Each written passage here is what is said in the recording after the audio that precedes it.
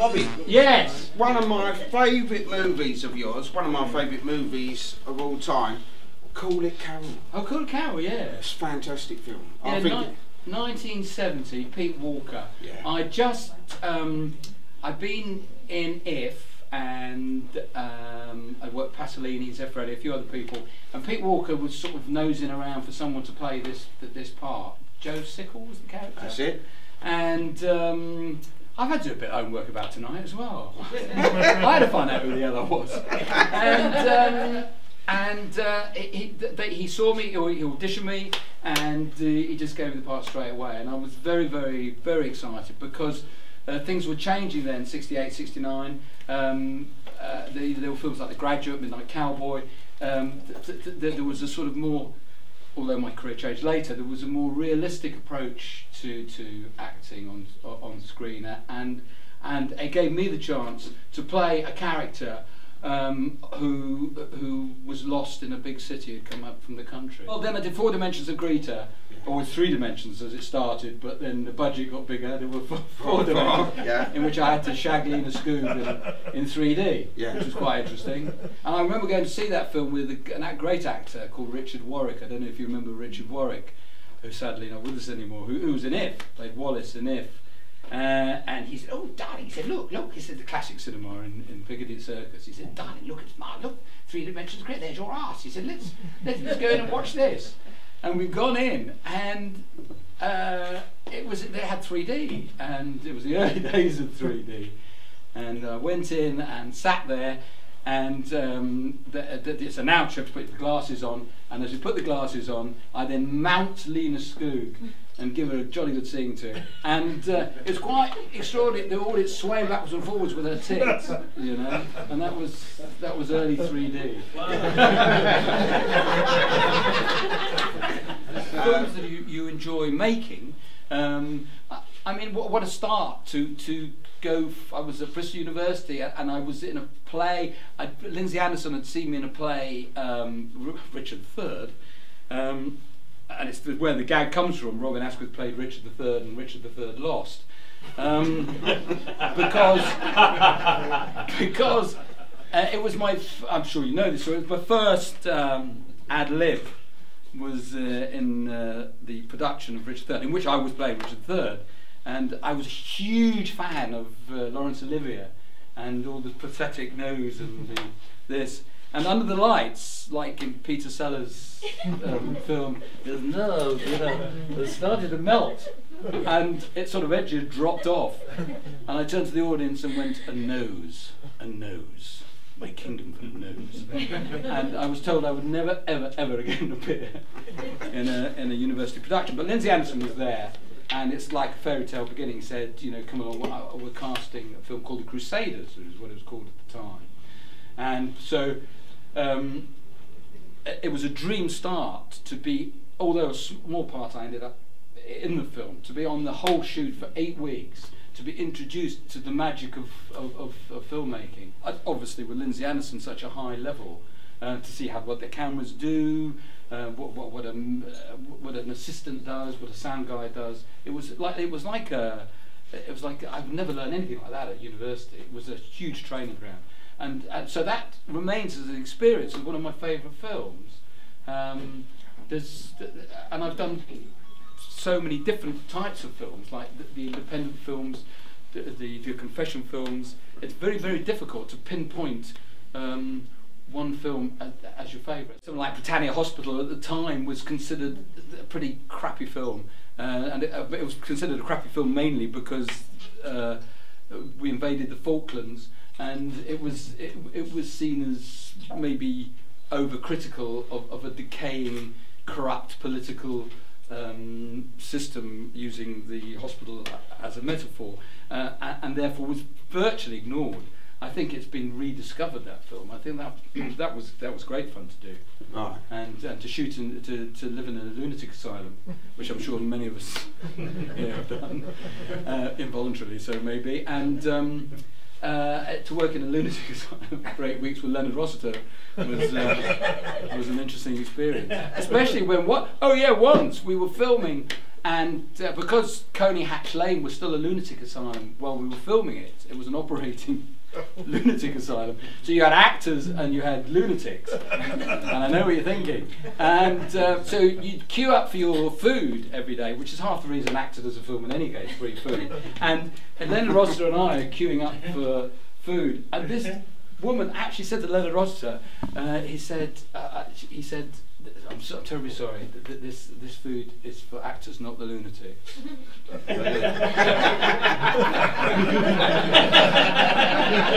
Leonard Rossiter was not too pleased.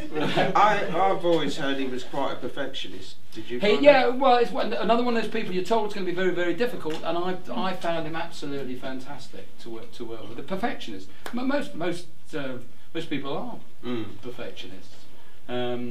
And somebody like, especially with humour, you know, a lot of pain in the arses as well. But for me, he wasn't. Right. He was a gentleman. Oh, and the funny story about Leonard Rossiter is the Joan Plowright one day said, she said, you and Leonard, you're always going off playing squash, having fun. She said, why don't you never involve me with all the stuff that's going on. I said, well, Joan, you know, you dame whatever you are. I said, you know, we just keep out your way a bit, really.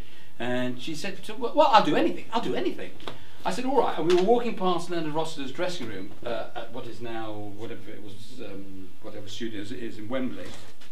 And I said, go in there. I said, look, there's a pair of his Y-fronts, Dame Olivia. Go in there and sniff his Y-fronts and wave them at me.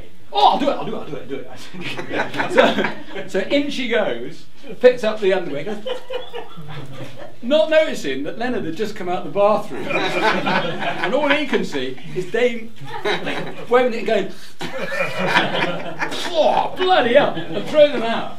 And they never spoke again. But, Nicholas Alexandra was had a tiny little part in that, but I was put in a hotel in the Madrid Hilton.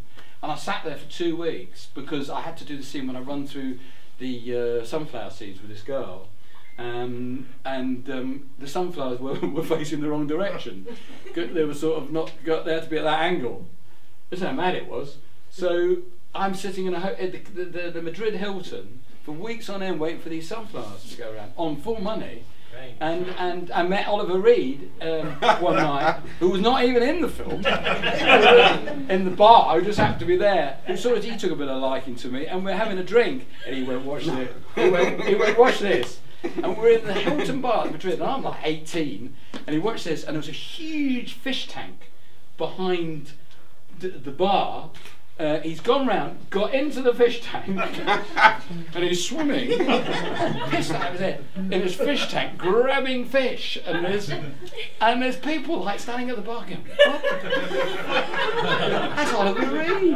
Pasolini. I'd worked with Franco Zeffirelli, and we hadn't really seen eye to eye, and eventually I was, I got this call from, I mean, I tell the story that it was Pasolini, but it wasn't. It was an assistant to Pasolini who phoned me when I'd gone back to London and said, we hear you are a Zeffirelli enemy. Would you come to meet Pasolini? So I went and met him, rather bizarrely, in a suite at the Hyde Park Hotel, which was a strange place for one of Italy's leading communistic poets. But anyway, there he was in this suite.